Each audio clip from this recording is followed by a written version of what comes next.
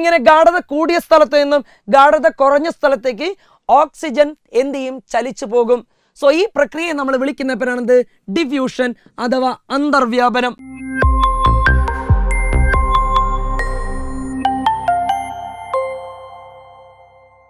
Dear friends, ഇന്ന് നമ്മൾ discuss ചെയ്യുന്നത് നമ്മുടെ ശ്വസന വ്യവസ്ഥയെക്കുറിച്ചാണ്, അഥവാ റെസ്പിറേറ്ററി സിസ്റ്റത്തെക്കുറിച്ച്. ഓർത്ത് വെക്കാൻ, നമ്മുടെ റെസ്പിറേറ്ററി സിസ്റ്റത്തിൻ്റെ ഭാഗങ്ങളും നമ്മൾക്ക് ആദ്യം ഒന്ന് പരിചയപ്പെടാം. നമ്മുടെ ശ്വസന വ്യവസ്ഥയുടെ പ്രധാനപ്പെട്ട ഭാഗങ്ങൾ. ആദ്യമായിട്ട് നമ്മൾ കാണുന്ന ഭാഗത്തെ, അതായത് നമ്മൾ ശ്വാസം ഉള്ളിലേക്ക് എടുക്കുന്ന ഉച്ഛ്വാസവായുവിനെ സ്വീകരിക്കുന്ന ഭാഗമാണിത്. ഈ കാണുന്ന ഭാഗത്തെയാണ് നമ്മൾ എന്ത് വിളിക്കുക? അതായത് ഇവിടെ കാണുന്ന സുഷിരങ്ങളെ നമ്മൾ വിളിക്കുന്ന പേരാണിത് നാസാരന്ധ്രങ്ങൾ എന്ന് വിളിക്കും. എന്ത് വിളിക്കുന്നു? നാസാരന്ധ്രങ്ങൾ. ആ നാസാരന്ധ്രങ്ങൾക്ക് ശേഷം കാണപ്പെടുന്ന ഭാഗത്തെ നമ്മൾ വിളിക്കുന്ന പേരാണിത്. ആ ഭാഗത്തെ നമ്മൾ വിളിക്കുന്ന പേരാണ് നാസാഗഹ്വരങ്ങൾ എന്ന് വിളിക്കും. എന്ത് വിളിക്കുന്നു? നാസാഗഹ്വരം. എന്നാൽ അതിനുശേഷം കാണപ്പെടുന്ന ഈ ഭാഗത്തെ നമ്മൾ വിളിക്കുന്ന പേരാണ്, ഇതിനെ നമ്മൾ വിളിക്കുന്ന പേരാണിത് ഇറ്റ് ഈസ് കോൾഡ് ശ്വാസനാളം. ശ്വാസം കടന്നു പോകുന്ന ഭാഗമായതുകൊണ്ട് അതിനെ വിളിക്കുന്ന പേരാണിത് ശ്വാസനാളം അഥവാ ട്രക്കിയ എന്ന് വിളിക്കും. എന്നാൽ ട്രക്കിയ ഏകദേശം ഒരു 11 സെൻറ്റിമീറ്ററിന് ശേഷം ട്രക്കിയ എന്താവുന്നു? രണ്ടായിട്ട് മാറുന്നു. ശ്വാസനാളം രണ്ടായിട്ട് വിഭജിക്കുന്നു. ആ ഭാഗത്തെ നമ്മൾ വിളിക്കുന്ന പേരാണിത് ഇറ്റ് ഈസ് കോൾഡ് ശ്വസനി എന്ന് വിളിക്കും. എന്ത് വിളിക്കുന്നു? ശ്വസനി അഥവാ ബ്രോങ്കസ് എന്നാണ് വിളിക്കുക. ബ്രോങ്കസിന് ശേഷം എന്ത് ചെയ്യുന്നു? ബ്രോങ്കസ് പ്രവേശിക്കുന്നത് എവിടത്തേക്കാണ്? നമ്മുടെ ശ്വാസകോശത്തിനകത്തേക്കാണ്. ബ്രോങ്കസ് പ്രവേശിക്കുന്നത് ശ്വാസകോശത്തിനകത്തേക്ക്. ശ്വാസകോശത്തിനകത്തേക്ക് ബ്രോങ്കസ് പ്രവേശിച്ചു കഴിഞ്ഞാൽ എന്ത് ചെയ്യുന്നു? ബ്രോങ്കസ് അഥവാ ശ്വസനി ഒരുപാട് ബ്രാഞ്ചുകളായിട്ട് മാറുന്നു. ഈ ബ്രാഞ്ചസുകളെ ശ്വാസകോശത്തിന് ഉള്ളിലേക്ക് പ്രവേശിച്ച ശ്വസനി എന്താവുന്നു? ഒരുപാട് ശാഖകളായിട്ട് മാറുന്നു. ഇത്തരം ശാഖകളെ നമ്മൾ വിളിക്കുന്ന പേരാണെന്ത്? ശ്വസനിക എന്ന് വിളിക്കും. എന്ത് വിളിക്കുന്നു? ശ്വസനിക അഥവാ ഇംഗ്ലീഷിൽ അതിനെ ബ്രോങ്കിയോൾ എന്നാണ് വിളിക്കുക. ബ്രോങ്കിയോളിന്റെ അഗ്രഭാഗത്ത് നമുക്ക് എന്ത് കാണാം? ഒരുപാട് കുഞ്ഞറകൾ കാണാം, അഥവാ ഒരുപാട് അറകൾ, ഒരുപാട് സാക്ക് ലൈക്ക് സ്ട്രക്ചർ. ഇത്തരം സാക്ക് ലൈക്ക് സ്ട്രക്ചറിനെ നമ്മൾ വിളിക്കുന്ന പേരാണെന്ത്? ഇതിനെയാണ് നമ്മൾ എന്ത് വിളിക്കുക? വളരെ പ്രധാനപ്പെട്ട ഭാഗമാണ് മക്കളെ. ഇതിനെ വിളിക്കുന്ന പേരാണ് വായു അറകൾ. ഓർത്തു വെക്കുക, ഇതാണ് വായു അറ അഥവാ അതിനെ വിളിക്കുന്ന പേരാണെന്ത്? അൽവിയോൾ എന്ന് വിളിക്കും. എന്ത് വിളിക്കുന്നു? അൽവിയോൾ. ഓർത്ത് വെക്കുക, ഒന്നുകൂടെ പറയാം. നമ്മുടെ ശ്വസന വ്യവസ്ഥയുടെ ഏറ്റവും പ്രധാനപ്പെട്ട ഭാഗങ്ങളിലൂടെയാണ് നമ്മൾ കടന്നു പോകുന്നത്. ശ്വാസം അഥവാ വായുവിനെ ഉള്ളിലേക്ക് സ്വീകരിക്കുന്ന ഈ സുഷിരത്തെ നമ്മൾ വിളിക്കുന്നവരാണ്, മൂക്കിലെ സുഷിരത്തെ നമ്മൾ വിളിക്കുന്നവരാണെന്ത്? നാസാരന്ധ്രം അഥവാ നോസ്ട്രിൽസ് എന്ന് വിളിക്കും. നോസ്ട്രിൽസിന് ശേഷം കാണപ്പെടുന്ന ഭാഗമാണ് ഇത് നാസാഗഹ്വരം അഥവാ നാസൽ കനാൽ എന്ന് വിളിക്കും. ഇനി നാസൽ കനാലിന് ശേഷം കാണപ്പെടുന്ന പൈപ്പ് ലൈക്ക് സ്ട്രക്ചർ ആണെന്ത്? ട്രക്കിയ അഥവാ ശ്വാസനാളം എന്നറിയപ്പെടുന്ന ഭാഗം. എന്നാൽ ശ്വാസനാളം ഏകദേശം 11 സെൻറ്റിമീറ്ററിന് ശേഷം എന്താവുന്നു? 2 ബ്രാഞ്ചസ് ആയിട്ട് മാറുന്നു. ഇങ്ങനെ ശാഖകളായിട്ട് മാറുന്ന ഈ ഭാഗത്തെ നമ്മൾ വിളിക്കുന്ന പേരാണെന്ത്? ശ്വസനി അഥവാ ബ്രോങ്കസ് എന്ന് വിളിക്കും. ഓർത്ത് വെക്കുക, ശ്വസനിയുടെ പ്രത്യേകത, ശ്വസനി നമ്മുടെ ശ്വാസകോശത്തിനകത്തേക്കാണ് പ്രവേശിക്കുന്നത്. ശ്വാസകോശത്തിനകത്തേക്ക് ഇരുവശത്തേക്കും ശ്വസനി പ്രവേശിച്ചു കഴിഞ്ഞാൽ ശ്വസനി എന്താവുന്നു? വീണ്ടും ശാഖോപശാഖകളായിട്ട് മാറുന്നു, ഒരുപാട് ശാഖകളായിട്ട് മാറുന്നു. അത്തരം ശാഖകളെ നമ്മൾ വിളിക്കുന്ന പേരാണെന്ത്? ശ്വസനിക എന്ന് വിളിക്കും, അഥവാ ബ്രോങ്കിയോൾ എന്ന് വിളിക്കും.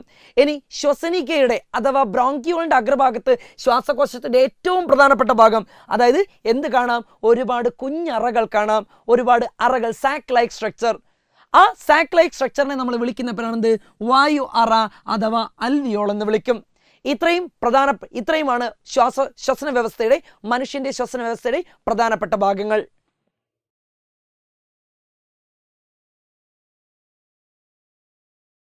അപ്പൊ നമ്മൾ പറയുന്നത് ശ്വസന വ്യവസ്ഥയെക്കുറിച്ചാണെന്ന് ഞാൻ പറഞ്ഞു.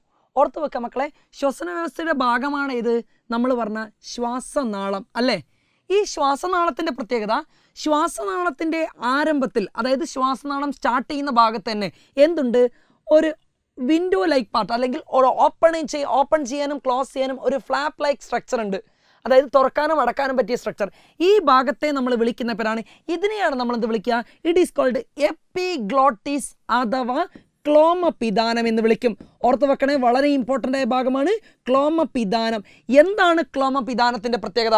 നമുക്കറിയാം, ഭക്ഷണം കടന്നു പോകുന്ന പാതയാണ് ഇത്, ഈ പാത. ഇതിനെയാണ് നമ്മൾ എന്ത് വിളിച്ചത്? അന്നനാളം എന്ന് വിളിച്ചത്. എന്നാൽ ശ്വാസം കടന്നു പോകുന്ന, അല്ലെങ്കിൽ വായു കടന്നു പോകുന്ന ഈ പാതയാണ് നമ്മൾ വിളിക്കുന്ന പേരാണെന്ത്? ശ്വാസനാളം എന്ന് വിളിക്കുക. ശ്വാസനാളത്തിലേക്ക് ഭക്ഷണം പ്രവേശിക്കാറില്ല. ശ്വാസനാളത്തിനുള്ളിലേക്ക് ഭക്ഷണം പ്രവേശിക്കാറില്ല. എന്തുകൊണ്ട് ശ്വാസനാളത്തിനുള്ളിലേക്ക് ഭക്ഷണം പ്രവേശിക്കുന്നില്ല? കാരണം ഭക്ഷണം വിഴുങ്ങുന്ന സമയത്ത്, സ്വെലോ ചെയ്യുന്ന സമയത്ത് ആ ഭക്ഷണം ഏതിനു മുകളിലൂടെ നമ്മുടെ ഈ ക്ലോമപിതാനം എന്നറിയപ്പെടുന്ന ഭാഗമുള്ളത് കൊണ്ട് ക്ലോമപിതാനം എന്ത് ചെയ്യുന്നു? ഭക്ഷണം കടന്നു പോകുമ്പോൾ ക്ലോമപിതാനം എങ്ങനെ കിടക്കുന്നു? അടഞ്ഞു കിടക്കുന്നു. അപ്പം ഭക്ഷണത്തെ ശ്വാസനാളത്തിലേക്ക് പ്രവേശിക്കുന്നത് തടയുന്നതാരാണ്? ഈ ക്ലോമപിതാനം അഥവാ എപ്പിഗ്ലോട്ടിസ് എന്നറിയപ്പെടുന്ന ഭാഗമാണ്. ഒന്നുകൂടെ പറയാം, അന്നനാളത്തിലേക്കാണ് ഭക്ഷണം പ്രവേശിക്കുന്നത്, ശ്വാസനാളത്തിലേക്ക് ഭക്ഷണം പ്രവേശിക്കാറില്ല. ശ്വാസനാളത്തിലേക്ക് ഭക്ഷണം പോകുന്ന സമയത്ത് അതിനെ തടഞ്ഞു നിർത്തുന്നത് ആരാണ്? ശ്വാസനാളത്തിന്റെ ആരംഭത്തിൽ കാണപ്പെടുന്ന ക്ലോമപിതാനം അഥവാ എപ്പിഗ്ലോട്ടിസ് എന്നറിയപ്പെടുന്ന ഭാഗമാണ്. ശ്വാസനാളം അഥവാ ട്രക്കി ഏകദേശം 11 സെന്റിമീറ്ററിന് ശേഷം എന്തായിട്ട് മാറുന്നു? ശാഖകളായിട്ട് മാറുന്നു. ഓർത്തു വെക്കുക, ശാഖകളായിട്ട് മാറുന്നു. ഈ ശാഖകളെ 2 ശാഖകളായിട്ടാണ് മാറുന്നത്. ഈ ശാഖകളെയാണ് നമ്മൾ എന്ത് വിളിച്ചത്? ഈ ശാഖകളെ നമ്മൾ വിളിച്ച പേരാണ്, ഇറ്റ് ഈസ് കോൾഡ് ശ്വസനി എന്ന് വിളിക്കും. എന്ത് വിളിക്കുന്നു? ശ്വസനി. തെറ്റരുത്, ശ്വസനി എന്നാണ് വിളിക്കുക, അഥവാ ബ്രോങ്കസ് എന്ന് വിളിക്കുന്നു. ബ്രോങ്കസിന്റെയും അതേപോലെ തന്നെ ശ്വാസനാളത്തിന്റെയും പ്രത്യേകത, ശ്വാസനാളം നിർമ്മിച്ചിരിക്കുന്നത് എന്തിനെ കൊണ്ടാണ്? ഓർത്തു വെക്കുക, സി ഷേപ്പുള്ള, ഏത് ഷേപ്പുള്ള? സി ഷേപ്പോട് കൂടിയ കാർട്ടിലേജിനെ കൊണ്ടാണ്, അഥവാ തരുണാസ്ഥികളെ കൊണ്ട്. ഓർത്തു വെക്കണേ, ശ്വാസനാളം നിർമ്മിച്ചിരിക്കുന്നത് സി ഷേപ്പുള്ള കാർട്ടിലേജ് അഥവാ തരുണാസ്ഥികളെ കൊണ്ടാണ് ശ്വാസനാളം നിർമ്മിച്ചിരിക്കുന്നത്. അത്തരം തരുണാസ്ഥികൾ എവിടെയും നമുക്ക് കാണാൻ കഴിയും? നമുക്ക് ശ്വസനിയിലും കാണാൻ കഴിയും. ഓർത്തു വെക്കുക, ശ്വാസനാളവും ശ്വസനയും നിർമ്മിച്ചിരിക്കുന്നത് സി ഷേപ്പിലുള്ള കാർട്ടിലേജ് അഥവാ തരുണാസ്ഥികൾ കൊണ്ട്. ഇനി ഈ ശ്വസനി പ്രവേശിക്കുന്നത് ഞാൻ പറഞ്ഞു ശ്വാസകോശത്തിലേക്കാണെന്ന് അല്ലേ? ശ്വസനി പ്രവേശിക്കുന്നത് ശ്വാസകോശത്തിലേക്കാണ്. ശ്വാസകോശത്തിലേക്ക് പ്രവേശിച്ചു കഴിഞ്ഞാൽ ശ്വസനി എങ്ങനെ പ്രവേശിക്കുന്നു? ശ്വസനിക്ക് വീണ്ടും എന്തുണ്ട്? ഒരുപാട് ശാഖകളായിട്ട് വീണ്ടും ശ്വസനി മാറുന്നു. അത്തരത്തിൽ ഒരുപാട് ശാഖകളാണ് എങ്ങോട്ട് പ്രവേശിക്കുന്നത്? ശ്വാസകോശത്തിനുള്ളിലേക്ക് പ്രവേശിക്കുന്നത്. ഓർത്തു വെക്കുക, ശ്വാസകോശത്തിനുള്ളിൽ വെച്ച് ശ്വസനി എന്താവുന്നു? ഒരുപാട് ശാഖകളായിട്ട് മാറുന്നു. ഈ ശാഖകളെ നമ്മൾ വിളിച്ച പേരാണെന്ത്? ഇതിനെ വിളിച്ച പേരായിരുന്നു ശ്വസനിക എന്ന് വിളിച്ചത്. ഓർത്തു വെക്കേണ്ട കാര്യം, ശ്വസനികയുടെ അഗ്രഭാഗത്തായിരുന്നു എന്ത് കണ്ടത്? ശ്വാസകോശത്തിനകത്ത് ശ്വസനികയുടെ അഗ്രഭാഗത്ത് കണ്ട ഭാഗമായിരുന്നു ഇത്. ഇതിനെയാണ് നമ്മൾ വായു അറകൾ എന്ന് വിളിക്കുന്നത്.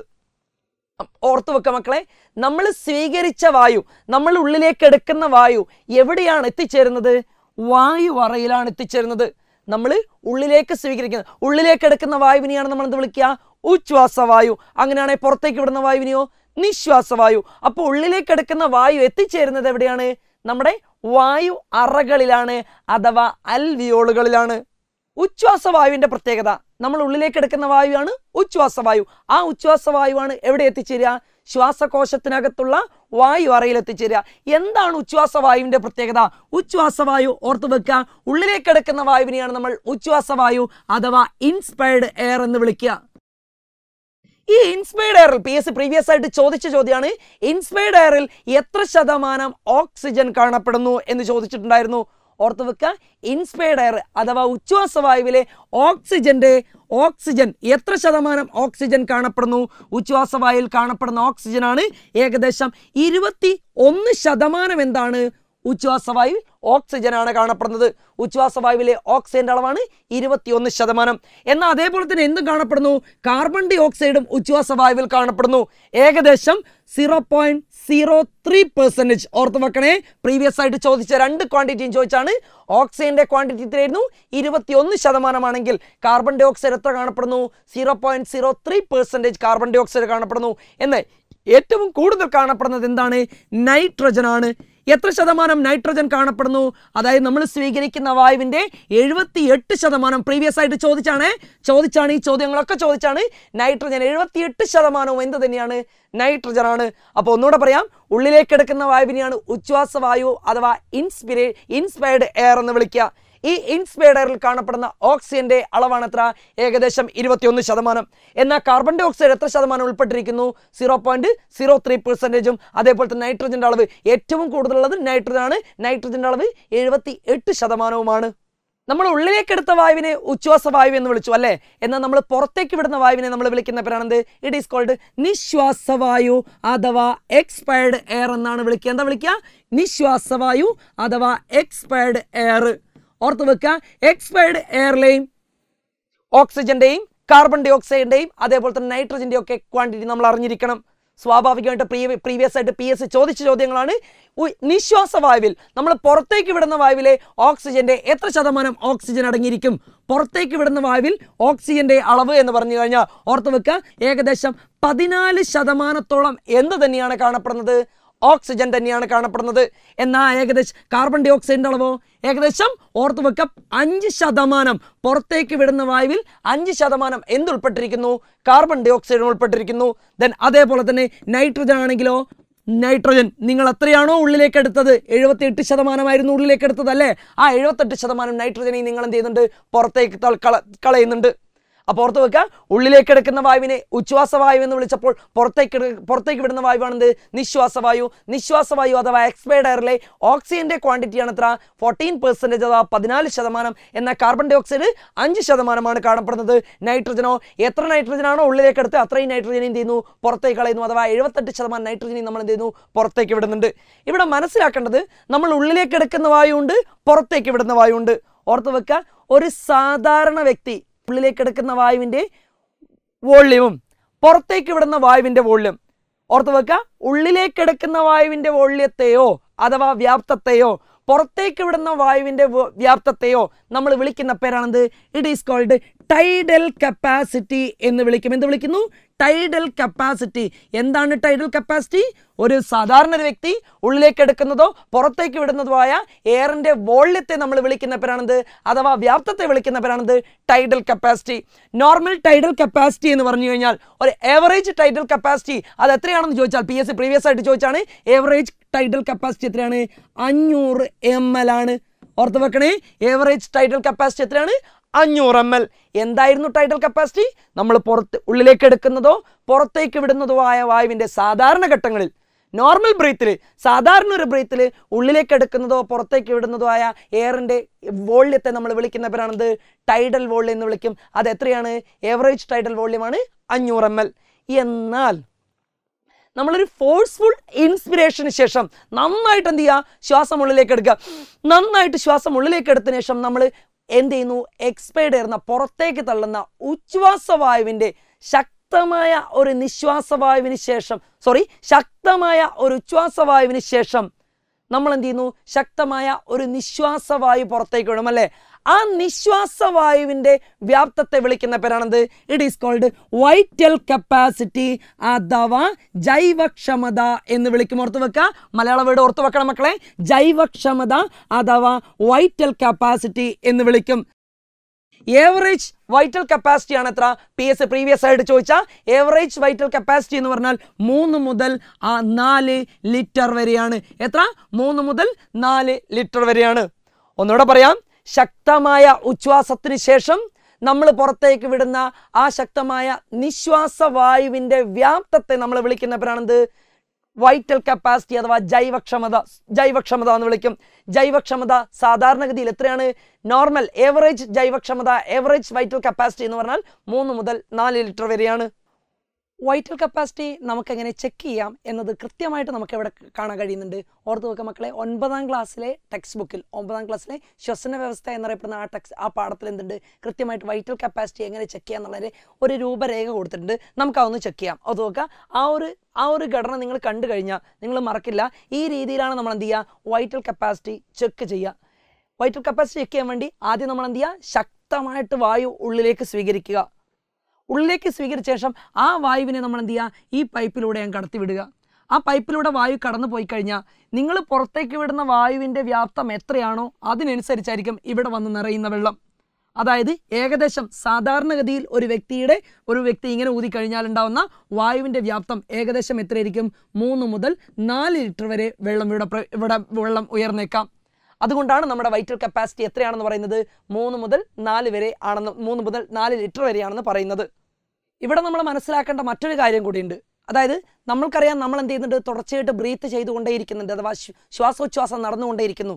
ഉള്ളിലേക്ക് എടുക്കുന്ന വായുവായിരുന്നു, ഉച്ഛ്വാസവായു, പുറത്തേക്ക് വിടുന്ന വായുവാണ് നിശ്വാസവായു. കണ്ടിന്യൂസ് ആയിട്ടുള്ള പ്രോസസ്സിനെയാണ് നമ്മൾ വിളിക്കുക ബ്രീത്തിങ് അഥവാ ശ്വസന പ്രക്രിയ എന്ന് വിളിക്കും. ഇത്തരത്തിൽ ഒരു മിനിറ്റിൽ നമ്മൾ ചെയ്യുന്ന സ്വാഭാവികമായിട്ടുള്ള ഒരു അഡൾട്ട് ഹ്യൂമൻ, അതായത് പ്രായപൂർത്തിയായ ഒരു വ്യക്തിയിൽ സ്വാഭാവികമായിട്ട് കാണപ്പെടുന്ന ശ്വസന പ്രക്രിയയുടെ നിരക്ക്, ശ്വാസോച്ഛ്വാസത്തിന്റെ നിരക്ക് സാധാരണ വ്യക്തിയിലാണെങ്കിൽ ഏകദേശം ഒരു മിനിറ്റിൽ 12 മുതൽ 20 തവണയായിരിക്കും. ഒരു മിനിറ്റിൽ 12 മുതൽ 20 തവണയായിരിക്കും നമ്മുടെ ശ്വാസോച്ഛ്വാസം നടക്കുന്നത്. എന്നാൽ ജനിച്ചു വീണ കുട്ടി അഥവാ ന്യൂ ബോൺ ബേബി ആണെങ്കിൽ അത്തരം കുട്ടികളിൽ സ്വാഭാവികമായിട്ടും കുറച്ചുകൂടെ കൂടുതലാണ്. 30 മുതൽ 40 തവണയാണ്. ഒരു മിനിറ്റിൽ 30 മുതൽ 40 തവണ എന്തുണ്ടാവും? ശ്വാസോച്ഛ്വാസം നടന്നിരിക്കും. ഈ കാര്യം കൂടി ഓർത്തു വെക്കുക ഫ്രണ്ട്സ്. ഓർത്തു വെക്കുക, നമ്മൾ കഴിഞ്ഞ ക്ലാസ് പറഞ്ഞിട്ടുണ്ടായിരുന്നു ഹൃദയത്തിന്റെ പ്രവർത്തനം. ആ ക്ലാസ്സിൽ പറഞ്ഞ കാര്യങ്ങൾ ഒന്നുകൂടെ ഞാനൊന്ന് റിപ്പീറ്റ് ചെയ്യാം. ഓർത്തു വെക്കുക, ഇതാണ് നമ്മുടെ ഹൃദയം. ഹൃദയത്തിന്റെ മുകളിലെ അറകളെ എട്രിയം എന്നും താഴത്തെ അറകളെ വെൻട്രിക്കിളും എന്ന് വിളിച്ചു. ഓർത്തു വെക്കുക, ഈ ഹൃദയത്തിലേക്ക് രക്തം കൊണ്ടുവരുന്ന കുഴലുകളാണ് ഈ കാണുന്നത്. എന്നാൽ ഹൃദയത്തിലേക്ക് രക്തം കൊണ്ടുവരുന്ന കുഴൽ എങ്ങനെയുള്ള രക്തത്തെയാണ് കൊണ്ടുവന്നത്? അശുദ്ധമായ രക്തത്തിലേ കൊണ്ടുവന്നത്. ആ അശുദ്ധമായ രക്തം ഏത് വഴി? ഹൃദയത്തിൽ നിന്നും ഏത് വഴി?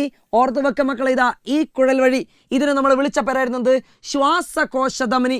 ശ്വാസകോശധമനി വഴി ഹൃദയത്തിലെ അശുദ്ധ രക്തം അഥവാ കാർബൺ ഡൈ ഓക്സൈഡ് കൂടിയ രക്തം എവിടത്തേക്ക് വരുന്നു? നമ്മുടെ ശ്വാസകോശത്തിലേക്ക് വരുന്നു. ശ്വാസകോശത്തിലെത്തിക്കഴിഞ്ഞാൽ എന്താണ് ചെയ്യുന്നത്? കാർബൺ ഡൈ ഓക്സൈഡിനെ ഇവിടെ വെച്ച് എന്തിനെ എടുത്തുകൊണ്ട് പോകും? ഓക്സിജനെ എടുത്തുകൊണ്ട് പോകും രക്തം. എന്നിട്ട് എങ്ങോട്ടേക്ക്? നമ്മുടെ ഹൃദയത്തിലേക്ക് തന്നെ എത്തിക്കും. അതായത് രക്തം പമ്പ് ചെയ്യുന്ന ഓർഗൻ ഏതാന്ന് ചോദിച്ചാൽ അത് ഹൃദയമാണ്. എന്നാൽ രക്തത്തെ ശുദ്ധീകരിക്കുന്ന അവയവം PSC പ്രീവിയസ് ആയിട്ട് ചോദിച്ചാണേ, ഓർത്തു വെക്കണേ, രക്തത്തെ ശുദ്ധീകരിക്കുന്ന അവയവം, അതായത് കാർബൺ ഡൈ ഓക്സൈഡ് ഉൾപ്പെടുന്ന രക്തം ഇവിടെ എത്തിച്ചേരുന്നു.